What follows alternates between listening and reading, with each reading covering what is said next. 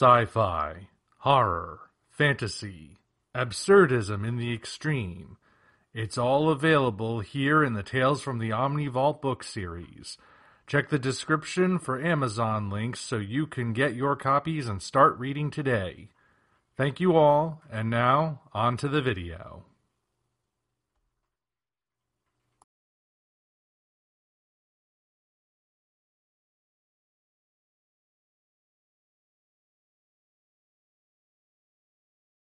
So, once again, for both of you to answer, let's talk about inspiration. Like, obviously, we're kaiju fans. Obviously, Gorgo is inspiring Gorgo. But, like, what would you say your biggest influences are in your journeys to making all of these things? Like, what really inspires you with all of this?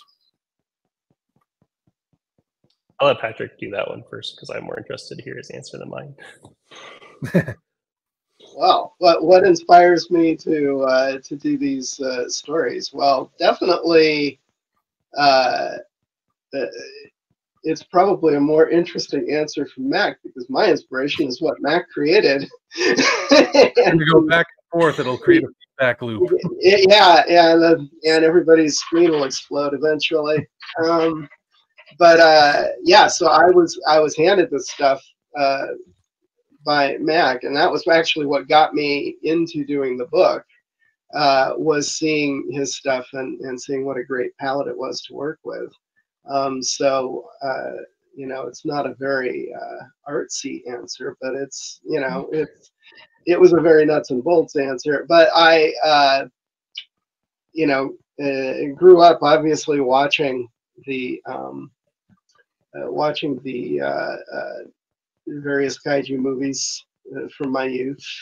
Well, you know, reruns. So they were in my youth that I saw them, and they were always, you know, favorites of mine. And I'd wanted to do something for that. So back, I think it was around 2012. I got together with a friend of mine, and we did a book called World War Kaiju, and and that was sort of a alternate history where instead of creating the atomic bomb, America created kaiju, and then the other countries started making their own kaiju, and it turned into a Cold War based on kaiju instead of blowing each other up.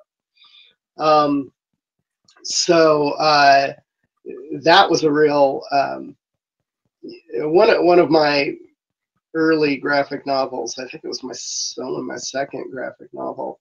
And as luck would have it, speaking of the feedback loop, that was something that Mac bought and has informed me he even had the posters from World War Kaiju on his wall in college. And so when the time came for him to do a book, he said, I might as well get in touch with this Patrick guy. Now, by then, I'll backtrack just a little. I had done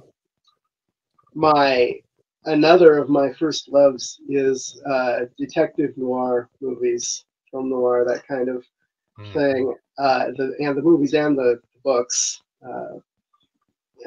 and also 1930s weird fiction.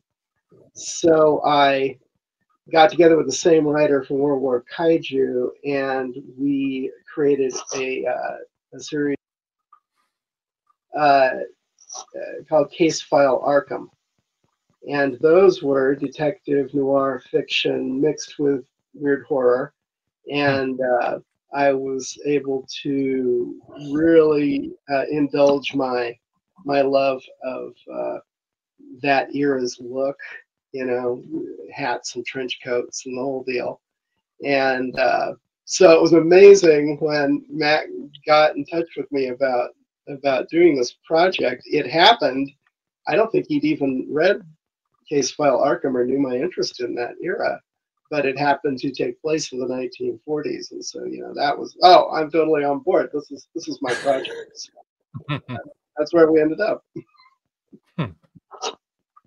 And now with this sequel, we still haven't left that era too much. There's still a lot of hats. So They'll never go out of all style. hats.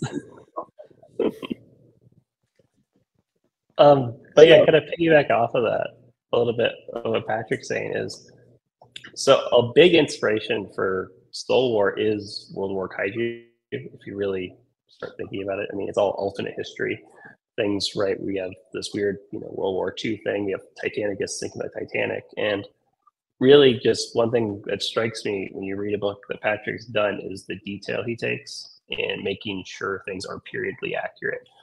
And there are so many times where you'll see books that are illustrated and they take place during a period, right? And they're like, okay, but why is the woman wearing like a business suit, right? That's not how, people dressed in the 1940s. And I think that was just a huge deal about why we felt like when we wanted to make a book, we need to reach out to Patrick to do it, because he was someone who already had a great portfolio of it and was someone I was already a fan of. I mean, if you have the written World War Kaiju book and you look in the back, my name is in there because I was one of the backers on the Kickstarter. And it is in all the printed versions. I have checked at my local Barnes & Noble and I've seen it a few times. But I think really a lot of this is that and then kind of spinning off into the toys, I would spend so much money buying toys. I'm like, I thought it would be like, well, if I'm spending this money, I might just be more advantageous to actually start making my own stuff and kind of learn that process. And each iteration of figure we make is always a new thing we learned each time, right? The first Titanicus isn't painted as well as nosferadon, and the nosferadon isn't as perfect on other details, right? And then there's a joints are loose, and really it's a fun iterative process each time one of these figures comes out, because we learn new things we can improve upon. So while Gorgo was a great release, I really think going into the future with young Gary, it's going to be better. And I think the same can be said about our comic books, where the Soul War book was 180 pages, and that was great. But we learned is that maybe getting it down to 60, so it's a little bit more bite size, and we can, do a little bit more, is going to be a little bit easier for people to digest quickly. That's one of the things I do appreciate. That you listen to feedback. I think that's a good sign. That is a sign that you guys will be around for a while, I think.